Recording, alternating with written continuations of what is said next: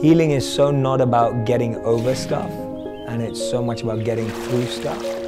And I think we have this mental block in thinking, I need to get over this rather than get through it. And when you try and get over something, you don't necessarily process the pain. You don't necessarily give yourself the time and the energy and the care to express how you felt and allow yourself an outlet to really let go.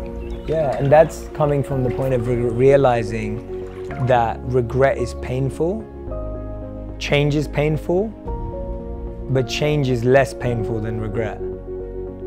And so when you realize that actually the only two options I have now are regret or change, and they both hurt, but change hurts less.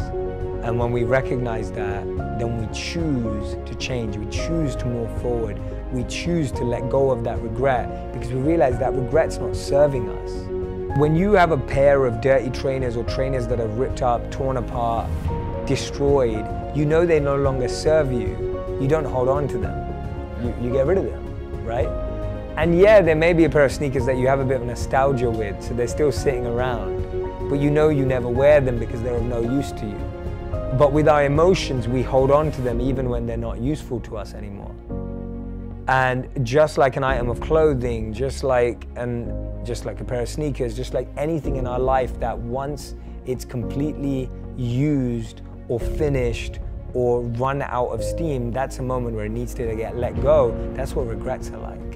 And so when we can just let them go and realize that change is our only choice, that is a mental shift. It is a paradigm choice of you like really pushing away. And I'm not saying it's easy, but I'm saying that it has to be consciously reminded. It's like repetition. It's just repetition. It's reminding ourselves that, wait, regret does not serve me. Like, I can't wear that t-shirt of regret anymore because it doesn't fit.